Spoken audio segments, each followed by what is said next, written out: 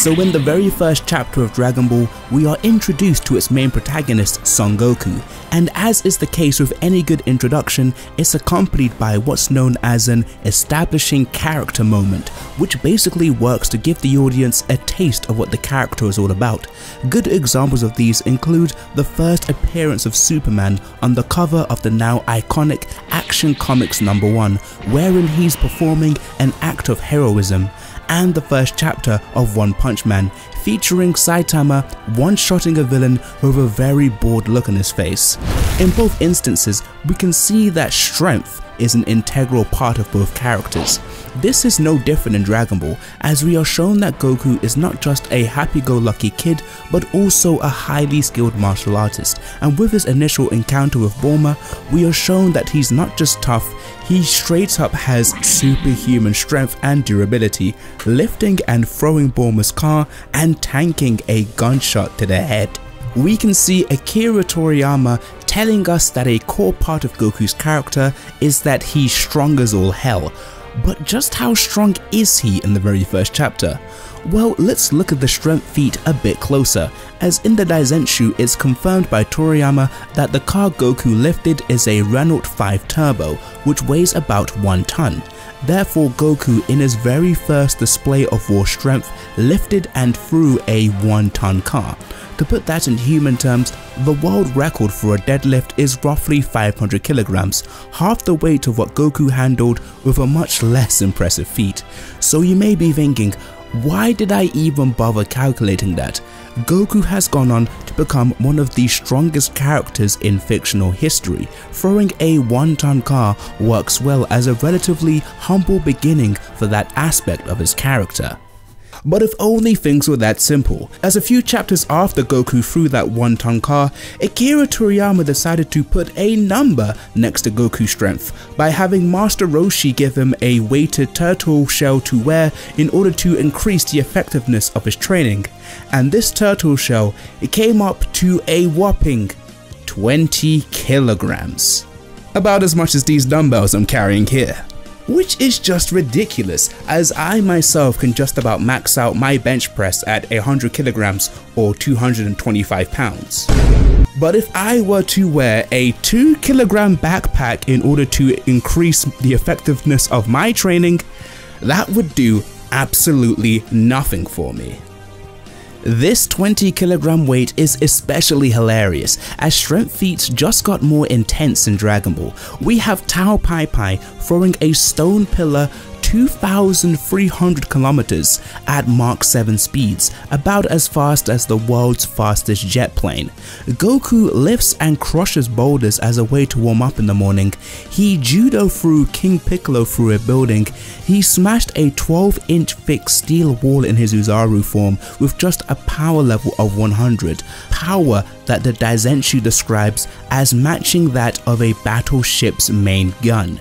To understand the scope of such power, I recommend you check out the sponsor of today's video, War Thunder. War Thunder is a free-to-play vehicle combat action game available on PC, Xbox and PlayStation. It features over 2,000 tanks, planes, ships and helicopters for you to engage in dynamic combined arms PvP battles. You can customize your vehicle with 3D body pillows and thousands of 2D anime skins made by War Thunder's creative community, or create your own. Every vehicle is incredibly detailed and rendered in 4K with incredible graphics. If you want to change from the authentic sounds of your vehicle, you can get anime-styled voice packs to listen to, paired with War Thunder's amazing soundtrack. As a history nerd, I'm genuinely impressed by the collection of vehicles on offer, spanning over 100 years of technological development. Play War Thunder now for free on PC, PlayStation or Xbox, using my link in the pinned comment or video description. This will give you access to the Body Pillow Pack, which contains multiple premium vehicles, a premium account, exclusive body pillows and more. This is available for a limited time only. If you haven't played for at least 6 months, you can also claim the Body Pillow Pack. If you're an active player, my link will give you access to the exclusive Dakimakuras on all platforms. Thank you War Thunder for sponsoring this video. And while wearing a 40-kilogram turtle shell, he pushed a boulder the size of a small house. All that just for much stronger characters to be impressed by Goku turning up to the 23rd Tenkaichi Budokai with 20 kilogram shoes and 5 kilogram wristbands. Then a few chapters later, Goku casually judo flipped a giant Piccolo, and if Piccolo only grew 10 times in size, that would make him weigh about 116 tons. But then later on in the series, the gravity training Goku does ranges from 10 to 100 times gravity, and this is really just weighted clothes with a sci-fi twist, as he goes from weighing 600 kilograms in 10 times gravity to 6 tons in 100 times gravity. Then we have Vegeta training in 300 times gravity, making him weigh only 18 tons. And finally, we have Goku in the Buu Saga struggling with 40 tons. As ridiculously low as these numbers seem, it can't be denied that they actually follow a logical progression. You have 20 kilograms to 40 kilograms training with Roshi, 100 kilograms with Goku training for the 23rd Budokai, you have 600 kilograms to 2000 kilograms with Goku training on King Kai's planet, you have 6 tons training in 100 times gravity, you have 18 tons with Vegeta training in 300 times gravity, and finally you have 40 tons training in the afterlife in the Buu Saga. Which, I mean, yeah, 40 tons is nothing that I could lift, but when you compare it to, say, Superman bench pressing the weight of the Earth 6 sextillion tons for 5 days straight, and Saitama's planetary physical strength feats, it's kind of embarrassing in comparison. Hell, even the street level King Spider-Man can handle a few dozen tons himself. So this begs a very controversial question. Are Dragon Ball characters that strong? Is Goku actually that strong?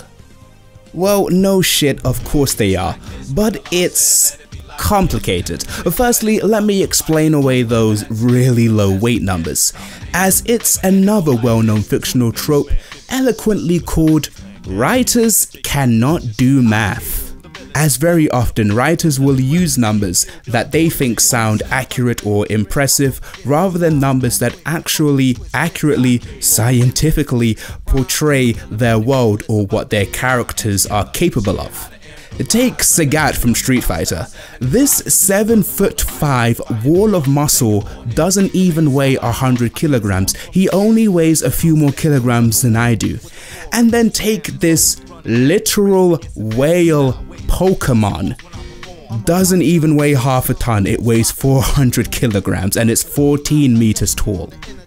As for Dragon Ball's weight numbers, although they do indeed follow a logical progression, they're all useless because they're all derived from the initial 20 kilogram shell, which in of itself completely contradicts a core part of Goku's character as set out in the very first chapter of Dragon Ball, that being he has strength and durability beyond human ability, and a 20 kilogram turtle shell training completely contradicts that and shouldn't really be paid much attention to. Even Goku training to withstand 10 Gs, 100 Gs of force, then Vegeta going all the way up to 300 Gs, while that may sound impressive, do you know when Dragon Ball characters would actually face an insane amount of G-force? It would be when they fly, as the faster an object accelerates, the more G-force it endures. Take this car for instance, which can go from 0 to about 100 miles per hour in 0.9 seconds. With this, it incurs about 5.4 Gs of force. So just how fast does Goku travel, and just how fast does he accelerate? Well, let's be conservative and look at an early speed feat from Goku in the Saiyan Saga, when he travelled across the 1 million kilometer Snake Way in 27 hours, which would give him a speed of 23,000 miles per hour, or Mach 30. That's 30 times the speed of sound. And you know what, let's lowball Goku even more as he skipped some of Snake Way and put his speed at Mach 20. As for how fast Goku accelerates himself, Dragon Ball characters can go from 0 to 100 in speed nigh instantly. It's how they can catch bullets so easily. But again, let's be stingy and say it takes Goku 0.1 of a second to accelerate to Mach 20. When we do that, the calculations put the amount of G-force Goku withstands just to fly at approximately 2,500 Gs of force, which would make his body weigh 155 tons. This is what Dragon Ball characters are doing constantly while fighting, and remember, this is an insane lowball as to how fast Dragon Ball characters get in the manga. Therefore, if Toriyama's numbers were truly accurate, just flying at those hypersonic speeds would kill Goku, but it doesn't. This trope extends to other anime besides Dragon Ball. A recent example I noticed was in My Hero Academia, wherein All Might wore these weighted wristbands to slow him down and drain his stamina, a handicap for his match against Deku and Bakugo. Well, just how much do they weigh? They're stated to be half All Might's weight, and he weighs in at 254 kilograms, obviously in his buff form, which would make the cuffs weigh 127 kilograms. But considering All Might is strong enough to punch with enough force to change the weather, a nuclear bomb level feat, a mere 127 kilograms of added weight shouldn't even be noticeable to him, let alone slow him down. But I get it. When you're a mangaka sleeping 2 hours a night to meet hellish deadlines, you don't really have time to bust out the old calculator to make sure you give your characters super accurate weight numbers to satisfy versus weirdos on the internet. That's fine. Plus, to an overworked mangaka, lifting a car over your head may sound as crazy as running up and down a mountain wearing a 50-kilogram turtle shell.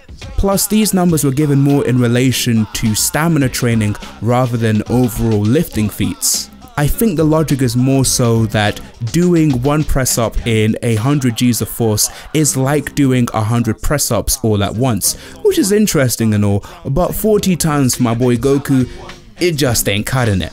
So let's find out just how strong Goku and the Dragon Ball cast are. But if we're not gonna use Toriyama's numbers, what are we gonna use? Well, that's simple, as Toriyama is an artist, not a mathematician, so we're gonna draw from the feats he draws his characters doing, as when we do that, you soon realize why he ain't beating Goku is pretty much Dragon Ball gospel at this point. You know, with all these crazy strength feats I mentioned in Dragon Ball, like Tao throwing a pillar across a continent, well, the feats in Dragon Ball Z make those look like child play, and it's all because of Dragon Ball's ki-based power system. Considering that ki is the same source of power that lets Dragon Ball characters blow up entire celestial bodies, it's no surprise it's what allows their bodies to transcend physical human limitations, as Toriyama clarified in Dragon Ball's super exciting guide. You can only train your muscles to a certain point. It's ki that carries you beyond that, and what helped Goku come closer to being the strongest warrior in the universe. Even in battle, it's shown that characters can amplify their physical attacks with ki to the extent that it literally surges out of their fists. As for ki blasts themselves, they carry planet-destroying amounts of force and also carry this amount of force in beam form. Just with its raw kinetic energy. Look at how the Kamehameha Goku fired against Vegeta almost knocked him off his feet. That's how much force these beams are carrying. With that aside, let's get into some Dragon Ball Z feats. Firstly, there's Gohan obliterating a Saiyan space pod. This may not appear too impressive at first glance. That is until you realize just how durable these pods are. They can survive atmospheric re-entry, tear through buildings, leave massive craters, and tank being at ground zero of continent-sized explosions all without a scratch. And Gohan's headbutt also cracked Raditz's armor, the same armor that endured this ki blast from Piccolo, the same ki blast that can vaporize an entire moon. So one issue I have with this whole planet level, moon level thing is that people throw around these words, but it doesn't really capture the magnitude of power we're talking here. So let me try to give you a point of reference here. So let's go for the Tsar bomb to compare. This is the most powerful nuclear device ever created. They carry the force of a whopping 57 megatons of TNT, enough to wipe out a large city from the face of the earth. So to blow up the moon, you would need 500 billion Tsar bombs just to blow up the moon, which pales in comparison to the amount you'd need to destroy a planet. And Trunks cut Frieza to pieces, a being that endured an explosion of this unimaginable magnitude. He cut him to pieces, a being harder to destroy than an entire planet. This aspect of Ki Blast is very apparent in the Namek Saga, when Goku had to use his physical strength to overpower a Ki Blast from Frieza as it pushed him through a mountainside. On the note of Frieza, do you remember when he casually mentioned that surviving a planetary explosion would just be an inconvenience for him? Remember when Vegeta got so pissed off at the fact that he wasn't a Super Saiyan that he almost blew up Namek, but Frieza, in a strange act of heroism, simply leapt in the air and kicked it away. Then when fighting Goku, he overpowered Goku's Kaioken ×20 Kamehameha single-handedly. He then temporarily resisted a spirit bomb with planet-crushing force with his physical strength, but despite all of those feats, Super Saiyan Goku was beating the shit out of him with just his punches. And on the note of Goku, he even straight up states that he is harder to destroy than a planet, as the casually planet-busting Frieza couldn't even hurt him. And as for Frieza's claim to be able to survive a planetary explosion, you probably already know that he indeed ended up putting his money where his mouth is, as in a rather extreme example of poetic justice, the tyrant was the only person to be caught in the explosion of planet Namek while cut in half on death's door and pushed into the planet itself by Goku's Ki Blast. Now, despite the physical strength of Dragon Ball characters clearly being above planet level in potency, here's where certain detractors would try and argue, why don't their punches destroy the planet? Well, for obvious reasons really. How can Akira Toriyama display martial arts choreography with 20 quadrillion nuclear level explosions going on in the background? It's the same reason why not every serious punch Superman throws or punch that hurts Superman doesn't destroy the planet as well. It's the same reason why Ki blasts thrown by characters much stronger than Saiyan Saga Piccolo don't blow up the planet. It's for plot convenience. And then plus, Dragon Ball characters do have ki control and can condense the ki blast to create higher damage in smaller areas. Some people also try to downplay Dragon Ball character strength by arguing that ki blasts only carry planet destroying levels of force when they explode. Even though in the Buu saga we see Buuhan deflect a ki blast that then tears through the entire planet. We see Vegeta's ki blast tear through an entire city without exploding, and even if we stick to just exploding ki blast, Raditz caught Goku's Kamehameha, which was way more powerful than Piccolo's moon destroying ki blast. Frieza did a similar thing to Goku's way beyond just planet level Kaioken Kamehameha. And in Battle of Gods, Goku catches and pushes against the force of his own Kamehameha as a way to do physical training. Then there are ki blasts which are designed to punch through the opponent rather than explode, like Piccolo's special beam cannon, which is leagues more potent than his moon vaporizing ki blast. And just for good measure, with the last ki blast of the manga, Kid Buu almost overpowered a spirit bomb with his physical strength. Now this spirit bomb had enough power to vaporize Kid Buu, a being that could regenerate from planetary explosions with zero effort. So yeah, Dragon Ball characters are clearly crazy strong, and this strength gets even crazier as we enter the Dragon Ball Super era of the franchise. We have stuff like Goku becoming a universal threat. We have stuff like Vegeta struggling to deadlift 1,000 tons. Actually, no. We have characters like Jiren attaining strength that surpasses space and time, and we have Goku getting scratched by a bullet. Oh, Dragon Ball Super, you're gonna need your own video, won't you? Remember to check out War Thunder using the link in my description or pinned comment to gain access to the exclusive body pillow pack, which contains multiple premium vehicles, a premium account, exclusive body pillows, and more. But before I torture myself making that video, have you ever wondered among the Dragon Ball Super cast, who does Akira Toriyama deem the strongest and weakest characters to be? Well, if you want to know why Gogeta clapping Beerus is 100% canon, click this video over here to get my take on a canon Dragon Ball Super power scale tier list. Anyway guys, thank you so much for watching, like and subscribe if you enjoyed, and stay locked into the cage. Peace out.